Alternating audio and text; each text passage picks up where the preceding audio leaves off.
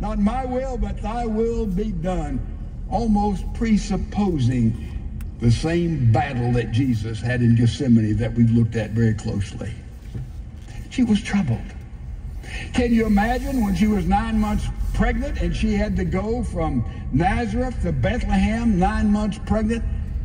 She was troubled. And when she got there was no room in the inn. You can be sure Mary was diaterasa. She was troubled.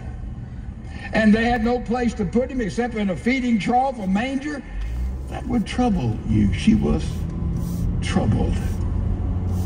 And then we know she went to the temple 8 days to commit Jesus for purification. And we've already looked at Simeon, who said, through this son, your soul will be pierced. That's the meaning of this word, diaterasa. It means all the way through, diaterasa, greatly distressed, troubled. We see that all the way through Mary's experience. By the way, Mary isn't prominent in the New Testament. It's almost like she's in the shadows over here. She's sort of in the shadows over here. To be sure, with Jesus, when he was 12, didn't leave with the rest of them. They had to go back and find him. A mother, she'd be troubled, wouldn't she? Absolutely, she'd be troubled. Trouble just covered the life of the Virgin Mary because of Jesus, her virgin-born son. She would be troubled. And do you imagine that when Jesus spoke in Nazareth, in the home synagogue, in the hometown, he was standing up as a rabbi presiding in a service? The whole family would have been there, would they not? Sure they would have been, to hear my boy, my son. What happened? He became so piercing, and he was attacked upon the lack of faithfulness of the Jews. They wanted to kill him and push him over the cliff. And I've been to that very cliff in Nazareth. And you go over that cliff, I can tell you, it's all over. Boy, that would have troubled Mary. And what about when the family went to Jesus while he was teaching in the middle of his ministry there in Galilee? And his family, his brothers, 4 brothers, at least 2 sisters. They said, man, he's out of his mind. Have him to come out here. We'll take him home. And he wouldn't even go out to greet his family. Mary was troubled. Troubled, right? Mothers, you understand that. She would have been troubled. It was a mystery to her. She understood. She had inside information, make no mistake about it, but still that didn't simplify her high and holy calling, did it? All the way through, trouble.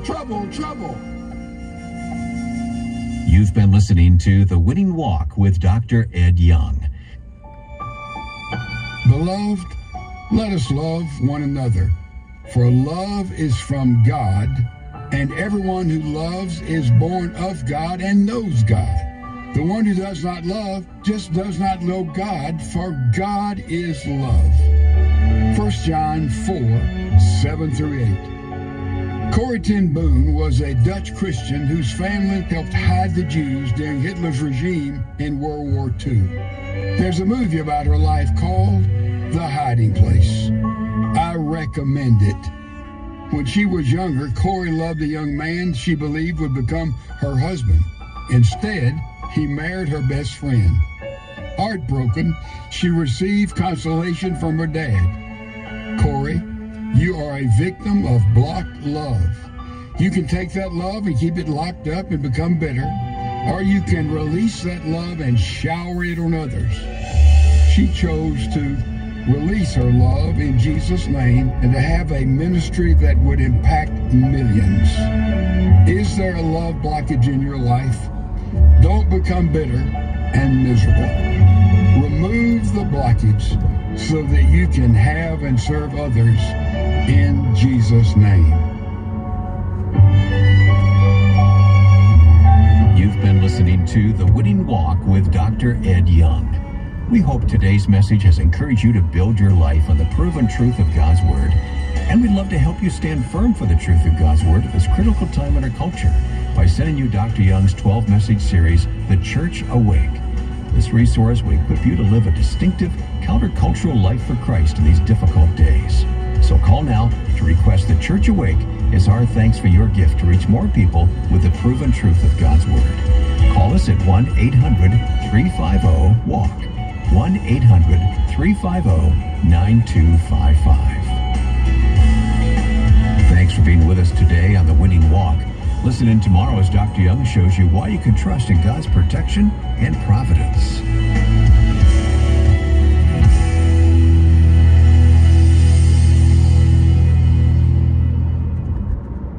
Let's see, if something costs less, but people are happier with it, that sounds like something to look into, and that is Medi-Share. And maybe you've heard switching to Medi-Share to pay for health care can save many families up to $500 a month, and that's huge, but it's also true people are way more satisfied after making the switch, too. The member satisfaction rate for Medi-Share is double that of the typical health insurance plan. Double. Medi-Share works. It's been around for 30 years. Members have shared more than $7 billion of each other's bills. People love having telehealth and a huge nationwide PPO network. So, yeah, really, you can save a ton and like it better. Imagine being happy with how you're taking care of your health care. So if you're self-employed or part of the gig economy, or you just want a plan you're happy with, you can call right now and get a price within 2 minutes. See what you can save. This is a very, very smart use of 2 minutes. Here's the number you need. Call 833-44-BIBLE. That's 833-44-BIBLE. 833-44-BIBLE. 90.5 KTXG, Greenville, Dallas. The laugh of a baby. Some only believe that life begins when the baby is born, but that's just not so. Psalm 139:13 tells us that God knits us together in the womb at conception. The heartbeat begins in the womb, and the unborn baby is able to respond to sounds and touch. That's why it's our duty and privilege to fight for the sanctity of life. Thank you for joining that fight from AFA.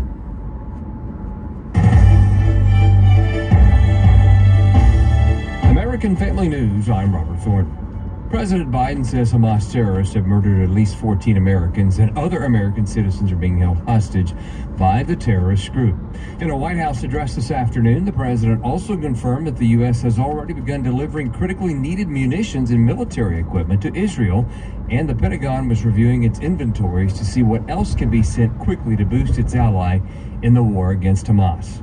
Fox's Jennifer Griffin reports about the United States' support of Israel, including smart bombs. Israel's Air Force took delivery of the bombs from a U.S. air base, we're told. The U.S. is rushing aid to Israel. The squadrons of fighter jets left the United States in the last 48 hours, and the first tranche of munitions are already on its way, according to NSC coordinator John Kirby. The Pentagon has reached out to U.S. defense industry leaders to accelerate existing contracts for weapon shipments to Israel. That from a senior U.S. defense official. They told us that on Monday. Retired Lieutenant General Jerry Boykin, FRC's executive vice president, appeared on Washington Watch to talk about the conflict in Israel following the evil terrorist attacks on the Jewish people by Hamas. He believes it was due to an intelligence failure by Israel. The internal turmoil that is taking place in Israel, the squabbling in the Knesset, and the many political parties that they have there, I think they took their eye off the ball.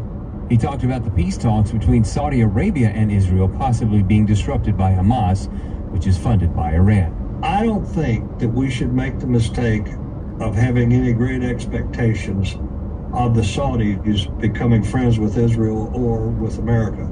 I think they'll play the game to the extent that they have to. He also addressed the Biden administration's belief that climate change is more frightening than a nuclear war. That's not true. It is simply not true. One EMP fired over the United States will destroy about 80% of the United States, an electromagnetic pulse. Finally, he said the same thing could happen here due to our own political infighting. Texas is celebrating a low abortion rate, but as AFN's Charlie Butts reports, there remains a need for improved enforcement mechanisms. Data from state health officials show that only 22 abortions were done for the first 5 months of the year and were not elective abortions, but those committed for the health and life of the mother.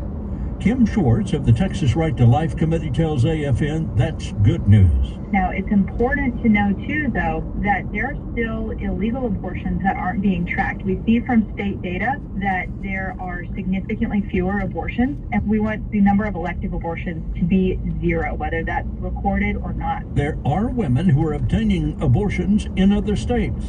But there's another aspect that needs to be addressed. The hidden story behind these reports are the illegal abortions that we still need to turn our attention toward, with the illegal websites that are selling pills to women in Texas. They're mailing abortion pills to women's homes and dorm rooms. Then there are the abortion pills smuggled into Texas from Mexico and peddled to pregnant women. Enforcement is a problem since there are district attorneys in large left-wing cities refusing to enforce the law. Texas Right to Life reports the legislature in the next regular session might wish to deal with it by giving the state attorney general more latitude for enforcement. I'm Charlie Bucks. The ground shook in parts of Texas yesterday, KXAN-TV reports. A 4.0 magnitude earthquake happened about 75 miles southeast of San Antonio. Another occurred about 30 miles west of that location and was a magnitude 3.5 according to the U.S. Geological Survey. Two other quakes struck West Texas. The first one was a magnitude 3.0 and the second was a 2.9. Fracking is blamed for some earthquakes in Texas. This is a process used in the oil and gas industry to extract fossil fuels. That's a wrap on news this hour. We appreciate your listening, and we do thank you for your support. For American Family News, I'm Robert Thornton.